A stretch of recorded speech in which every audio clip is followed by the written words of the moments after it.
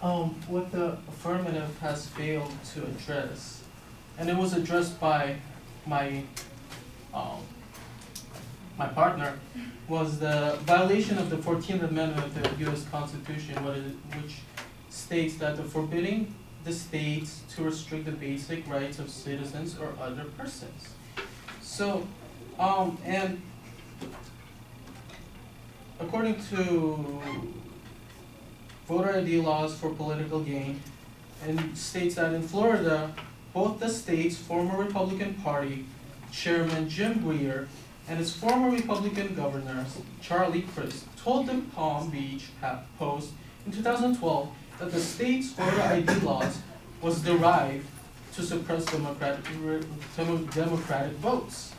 Another source from a Republican state legislature states that I was in the closed Senate Republican when the final round of the multiple voter ID bills were being discussed. A handful of the GOP senators were giddy about the ramification and literacy singled out.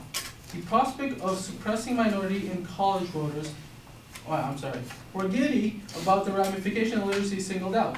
The prospect of suppressing minority and college voters.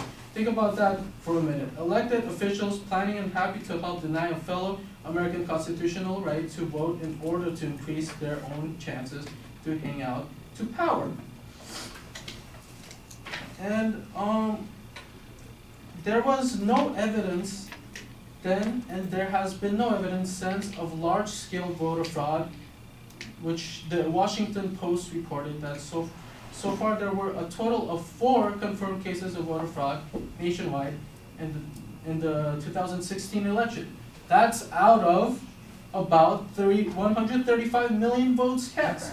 Therefore, voter fraud is not really a big problem because we can clearly see that they do not make the voting process, they don't increase or decrease the voting process by any terms.